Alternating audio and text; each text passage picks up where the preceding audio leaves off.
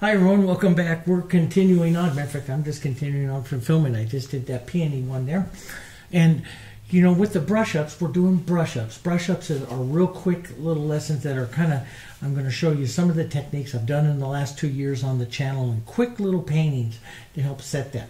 And we're doing flowers right this very second, but we're going to be doing landscapes and wildlife, westerns, and, you know, the horses that I'm going to paint there. So we're going to do a lot of stuff. One of the things I did with my students that was hilarious and so eye-opening for them is to, you know, and brush ups like this is a real great way to do this, is to take something and do something that you would never really do and then try to turn it into a painting. That opens up your mind and your creativity. I know it sounds crazy, but it really works. First off, this is the normal palette that I use. You just saw me use it on the last one. It's the Hansa Yellow, Dark Yellow, Yellow Oxide, the Naphthol Red Light, Burnt Sienna, Pine Green, Phthalo Blue, Red Violet, Quinacridone Violet White. This is the thickened extender, so it's the normal extender that I have here, and I add the acrylic thickener to it just a tiny bit, and it turns it into a gel. And this gel you can leave on your palette for weeks. It will not dry, but I use it for thin, thick applications, and you'll see that in the last couple videos that we've posted up here on the channel. So I've been doing these little 8x10 boards, and I have a lot of fun with them and try to do quick little paintings and stuff with them. Especially this time of year, they're just great for gifts and stuff like that. And so what I did a couple years ago, I had a bunch of friends into the gallery, to the studio, and I said, you know, they were saying, how do we loosen up and stuff like that? And I said, well, you just go grab a color you never used before. And I said, you toss it into the background, get real wild. And I'd go around and I'd say, get a little bit more wild, toss a little bit more stuff. And I said, guys, you're not going to paint it. We're just tossing stuff into the background. So you don't have to worry about painting it because you're not going to paint that one. And so then they tossed more stuff in and got really wild and crazy. I said, awesome, everyone's great. Now pass your boards to the right. And they had to pass their board to the person sitting next to them. And now I said, now create a painting. And it was a wonderful, wonderful experience. They were all like, oh my God. But it was some of the prettiest stuff all of them said that they ever did, because they never would have done something like that. And it totally affected them. See, this is what happens to us. We get locked into these little cocoons as artists, and our creativity doesn't go out. And so we used to do exercises like that many, many years ago, and that would break that. So let's do something like that. Let's grab a color. Like for me, it's like the violet, maybe violet and a little bit of red. I'm not a real violet person and red person. Let's put a bit of extender into it, the thin extender there, 3/4 inch brush. This is just a light gray kind of background. I even sanded right through to the darkness of the board. That's fine. You know, none of that's going to hurt this at all. We're going to get real casual. And you go put something on that you normally would never do, and get a little bit crazy, a little bit wild with it, and you know, you can soften some of it out, but leave some of it wild, because this is going to cause us to do something that's totally, completely different. Okay, and yeah, you know, and do not burn this board. You know, I have somebody to say, okay, oh, that one's going to the burn pile. No, you don't. You try things. And when I started doing this, and I started looking at some of Richard Smith's stuff and doing this, and he put that on, it was just like, whoa, he did this stuff, and it was just like so creative and so the imagination. And yeah, this is how you do it. I'm going to take a little burnt sienna, a little bit of green, one of my favorite ones to do, and just push some of that in here as well. Okay, so we'll just drop some of that down. What is this all going to be? I'm going to probably do some smaller flowers. I'm going to let it talk to me today, just use some of the techniques. But see, I love this kind of stuff, this broken. And you just take your brush and you grab that. See, that's just beautiful broken color. You know, what we call it, it's not the color theory term of broken color. It is fracturing the color, breaking the color, edges of the color. Let's just pull some of that down. See, that's just real pretty stuff here, and different. You know, sometimes, boy, I think you could just frame some of those. They just look wild. Now, let's go in and let's start. Let's take my number 8 that I did here, and let's just start painting. Now, if I want to paint up on top of this, I'll use my paint. I'll go mostly acrylic. Maybe I'll add a little bit of the gel here to this. That causes, I've noticed, and once you mix this up and start painting with it, you'll see it instantly slides easier, it moves easier, it keeps the paint thick. It's really a lot of fun. Maybe a bit of yellow into that, a bit of burnt sand, some of this into gray it down a bit here, but we'll keep it kind of thick here. And let's just add, I want to stay away from that right there a bit. And let's just add a couple of pretty, and I'll let this mix right into the background here. Right like that. We'll add a couple of pretty little, like flower blossoms there. You know, we'll add a couple of them. Maybe one coming back down this side over here. Run down there like that. We'll do a couple of different kinds of blossoms here. So we'll let that pick up, see that right into that background there. And it does, you know, if you can take these, and it's hard, let me tell you, everything that I teach you here on the channel, it looks easy when I do it because I do it a lot. But it's hard, and it takes practice, okay? But everyone, you can do this. It just takes practice, that's all. You know, I mean, that's all art, all good art takes practice. Let's just leave that. That's just kind of pretty. And so, see, if I want the white to stand out, I'll start using it thicker and thicker here. And I lay my brush down and just do quick little strokes because there's a lot of paint on the surface here. And I just do quick little strokes. I want to soften that edge. I'm going to pinch wipe my brush, put in a little bit of the gel, and just quickly pull right through it to soften that edge, the movement there. Maybe leave just a touch, a mark or so here.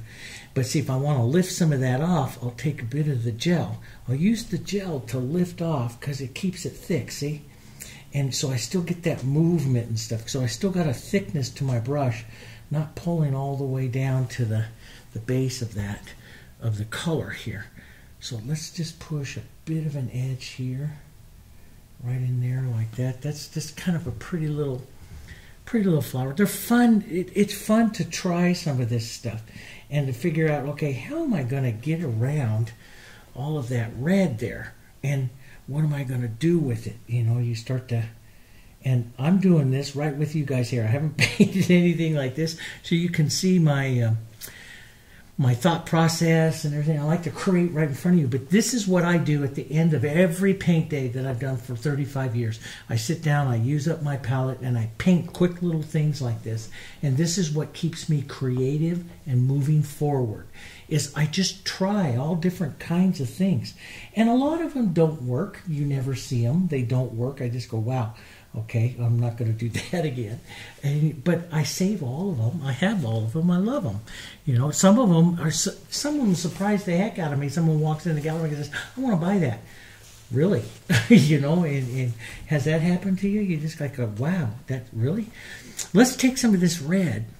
Let's lighten it up to a lighter little red. Maybe that will make some pretty light, fun little flowers here that we can push around the composition here in other ways. Give just some movements of that, you know, and some other marks that's just going to say, yeah, these reds, what's back there is actually red flowers. Let's just tap some of this color together so it's modeled on the brush, so it's not real perfect.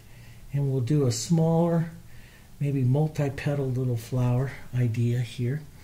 Some of them, as they get down here, can have some more of the heavier red in it, so it changes a bit. Just try some fun things here. Let's take a little burnt sienna, push that into the center there. Usually when I take like a burnt sienna and stuff, I'll push it into my background as well someplace, because I like the warmth of the burnt sienna, especially with this, because that red is like a little bit cool there, okay? And let's come in, and so we'll push that in. Let's push a softer, maybe even a little bit of the pink over here, just a bit more color here. And so some of this out here, see, doesn't really need to be too much other than the marks, you know, other than color marks here. We have our main, and I can pull the interest. I'll put a little thicker paint white here, right up on the front here. So I keep these couple of petals. You know, flowers really only need a couple of petals to really give them the interest. The rest of them can be really soft, okay? So you don't need that much. Let's put a bit of that light right into some of this pink right here. And we'll pull a bit more light right into that pink. And you know, a small filbert will give you a different shape to some of these real quick little flowers. So you notice I pull in, I'll pull out. A lot of it is pressure, guys. I'll touch and release right away so I don't drag paint everywhere. I just want to hit the paint, what I call spot the paint and move on here. I don't want to get a whole lot of stuff going here.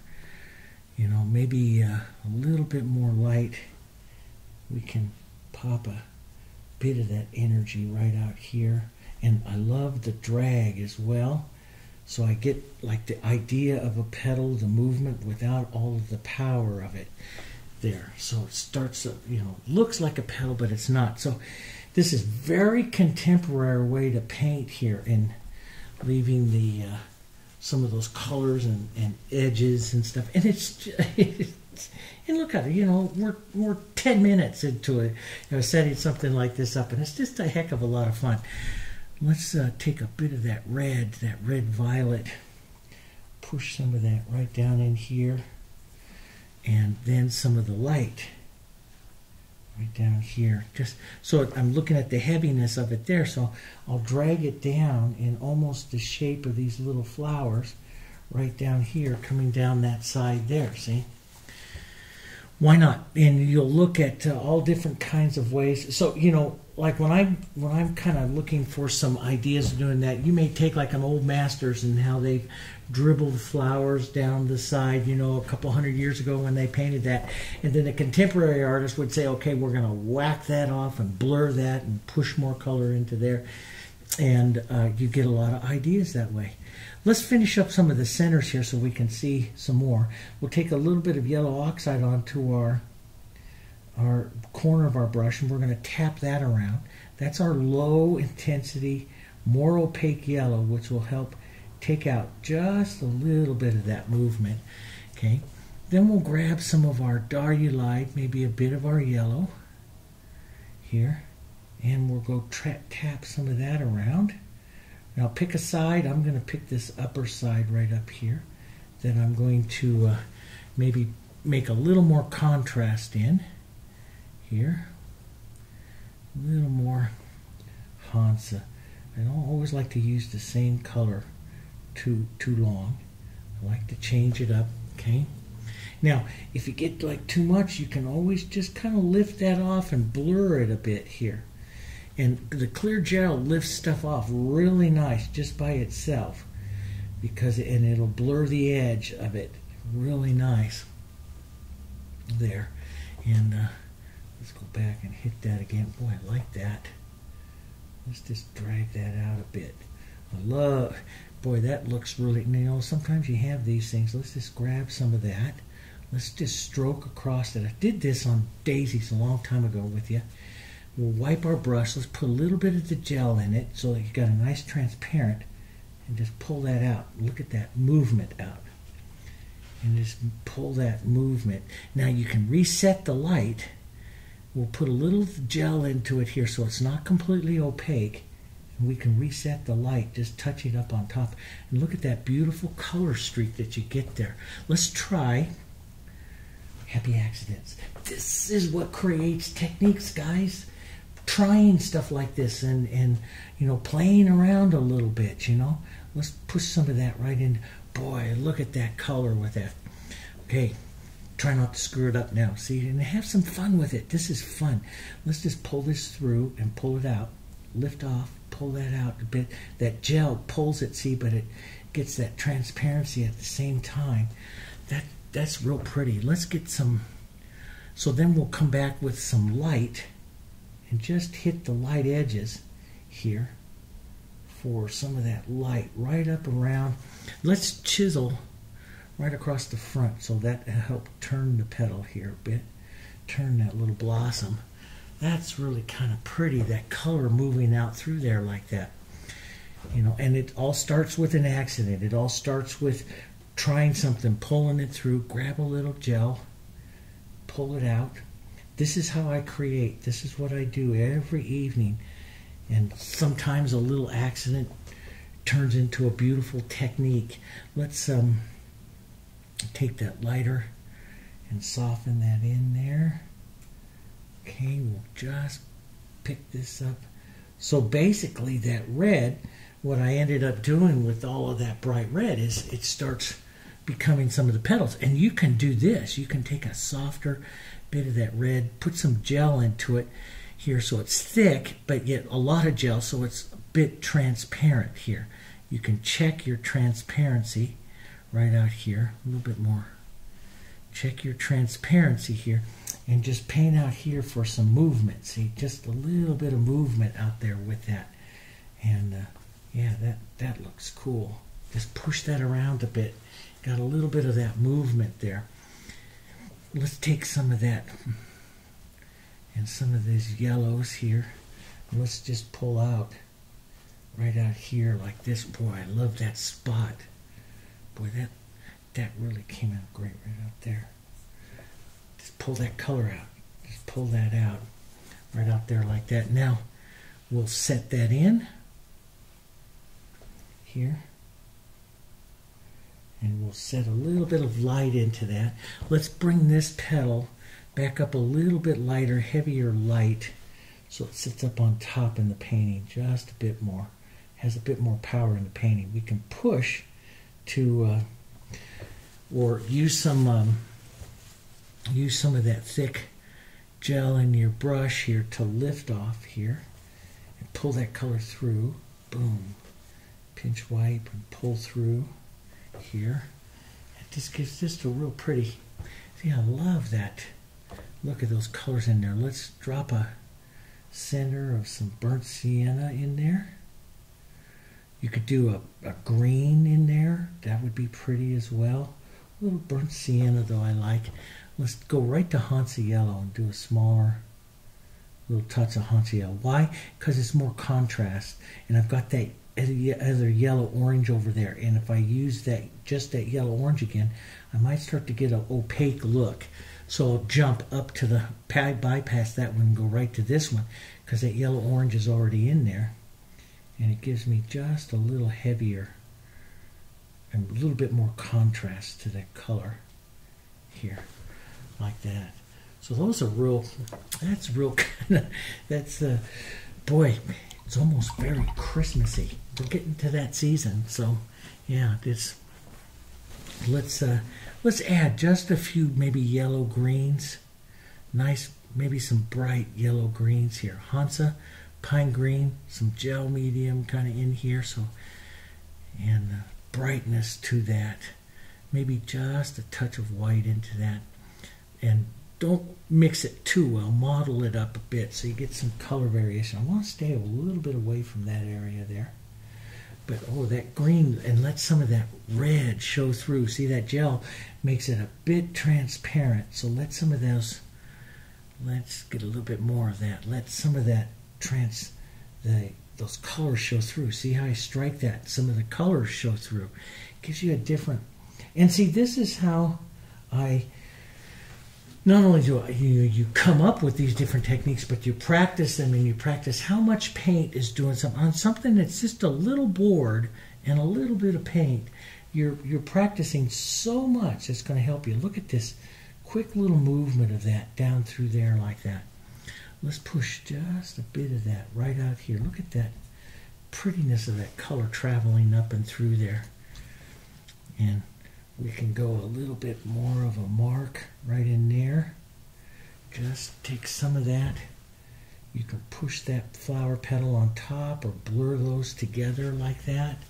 That's kind of pretty. They see a bit of that green, which, you know, is complements to the violets and reds. We don't want to get too close. I like this area there, so I want to preserve that. But let's just pull some of that around. You can go a little darker, cooler spots. Take a bit of your red violet in that green. That's a real dark, cool green. you can add that in and look at the contrast that that adds in, especially like if I spark it right down around in here just a little bit, using just a corner of my brush here and just doing a little bit of drawing here. Just put some of that around, and you can maybe add a little bit of burnt sienna to that, and the idea of a few stems would be kind of nice. You know, some stem movement, some of this color around like that. Just really different, very contemporary little, you know, call it something really unique like red and white blossoms or something like that, you know, and, or pow, red and white blossoms, something fun, something unique. You know, it doesn't take you very long, 20 minutes, you know, to do something like this. It's fun, it's practice, and, you know, we can pull a little bit more of some of those colors out over here. Let's take a, and as I pull out, I'll thin over here with some extender. So as I just grab some of those colors and just move some of it a little bit further out to here, I'll use that extender so I don't have the power. And you know how much, now I got some of that color, maybe put a little bit of the yellow, nice bright color in here. We can go some thicker white. You can really get some nice thick light strokes right up here to finish up if that's what you want to have. Take that and pull in and out, take a little bit of that gel medium and pull in and out, you know, but hit the light petals one more time with some additional texture here, and that really causes your contrast and those to stand out. We'll take a little gel here, just lift out just a bit. It's up to you. Nice thick paint here, and pull those blossoms like that, and maybe one or two little right out here, just soft, just to carry that white color back down again, you know, out here. Just an idea. I'll do that, you know, several times in a painting, just drag and some of that light. Sometimes, you know, well, let me just put it this way. A lot of times I do that just for color, just to get those little sparks of color in there. It's not necessary really to do anything other than just to show that color up in there, you know. I don't have to paint any shape. I just need to move that color, and that's what becomes really pretty in there. So yeah, they're fun, and this is just a fun little boy, I like that nice bang contrast of that red violet right, I mean quinacridone violet right there at the end. Ooh, that's pretty good. Just boom, that'll grab somebody right there. Just add a bit of that here and there, a little more contrast, a little bit more, very contemporary look through the painting there, and a heck of a lot of fun. And we take that, we go grab like this frame that we showed on the last one there. See, you go drop that into a frame. That's just real pretty like that. Very contemporary look to the painting. And, you know, you could come right in here with some of that, you know, if you put just, let's just do it, just a mark or two of some of that diarrhea right in there. I know that sounds like nuts, but, you know, just a mark or two. And see, a lot of contemporary artists will do that just because of that color, that warm, cool, that color, that play of the color, you know. And there'll be people that like it, and there'll be people that hate it. Then there'll be people, and I never really hate anything. There's things that I wouldn't hang in my house, but you know, I'm an artist. I like all different kinds of looks, but there'll be a few people that absolutely love it, and you know, yeah, see, it moves that color all the way through there, and you get that, and it doesn't need to be, you know, this is like all the years, in the 40 years that I've been a colorist and studying colorist and chemist, in studying color, you don't actually need the shape. As a matter of fact, great colorists like Frank Covino always said in his writings that people will buy, an object for color first before they even know what it is. They'll just go, oh, wow, that color.